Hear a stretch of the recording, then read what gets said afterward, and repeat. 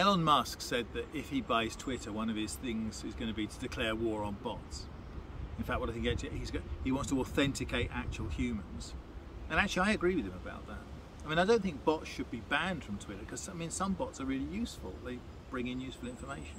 But you should be able to see in your feed, you know, which things are bots and which things are people. And you should certainly have an option to turn off things that aren't people, so you're only seeing tweets from real people. And actually the technology to do that is not that hard. But that's very different from saying that you should know who people are.